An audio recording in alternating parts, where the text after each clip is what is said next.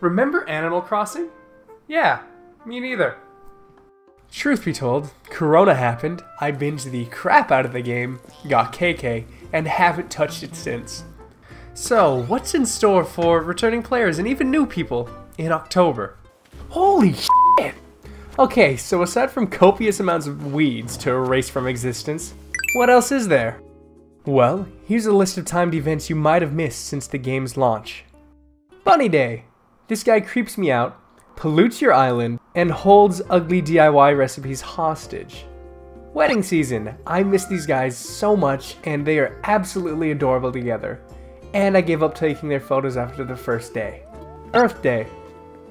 Yeah, this is pretty cool, but Leaf is kinda harsh in my mellow. May Day!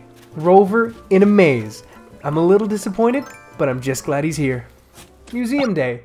Scavenger hunting for booths in a museum. Fireworks for August.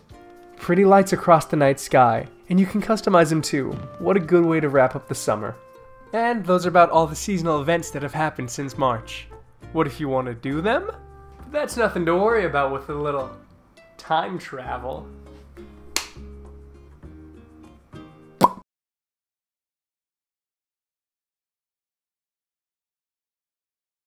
Remember Animal Crossing? Yeah, me neither. Okay, wow, that's a lot of stuff, and that's not even including all the seasonal bugs and crafting items that happen throughout the year.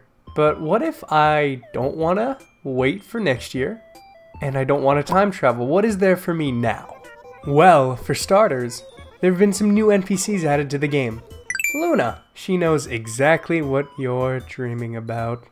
Pascal, an otter whose name is based off of an old philosopher known for system for measuring the SI unit of pressure equal to 1 Newton per square meter. Gulliver, your heart it be Gulliver, but he be a pirate. Yeah, that's it. Leaf.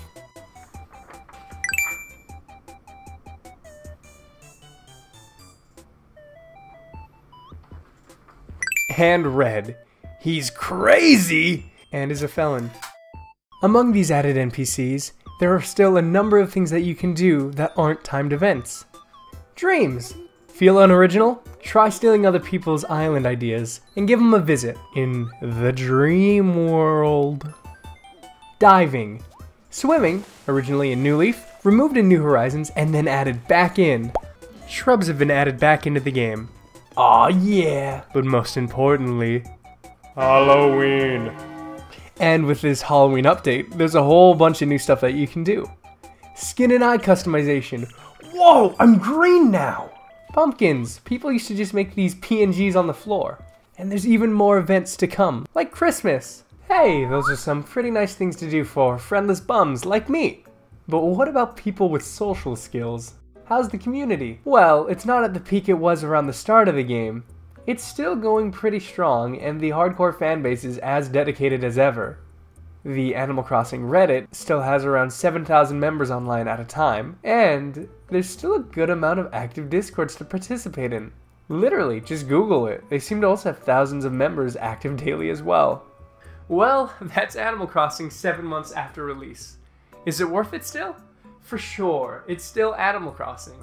While paying mortgages may not be everybody's forte, it's still a really good game, and it's consistently getting new updates and new content through the use of free DLC. And honestly, it's not too late to hop on the train to try it yet. And if you're a returning player, give it a shot again. See what new stuff there is, because I know there's always stuff that's bringing me back to this game now. Especially with Halloween coming up, I'm super excited for that. But yeah, go ahead, give this game a try. I highly recommend it. Hey, thank you for taking the time out of your day to watch my video.